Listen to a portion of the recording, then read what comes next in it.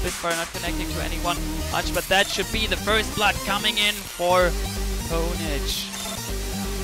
I don't know if that is the right plan, because the ultimate and directly gets eaten by Joule, and the ultimate just for the show off.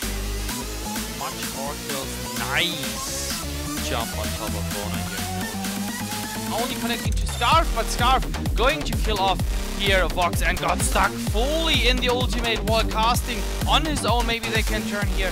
Now that one, the fight, and Joule rocket leaping away. There's nothing you would like to have more, and look at that fight here. The gauntlet dropped 100% and the rocket leap on top of everyone. Words of Judgment, no way here. Vox is just picking up the Glaive here has the highest base HP in the game.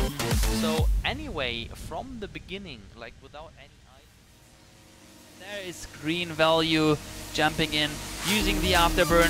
And the Words of Judgment, there comes the big red button in. Oh, hitting, but in the middle of Glaive's axe, and he's taking down Joule, and there comes the next kill, Taka. Glaive taking down the second kill, 2-for-1 trade at the moment. Match, because I'm not quite sure who is going to pick the third match. We do see some action up in lane. We do see Hellfire Brew coming out. Oh, it's Dragon's Breath, and it's roasting 2 enemies. Hey, there it is. Face.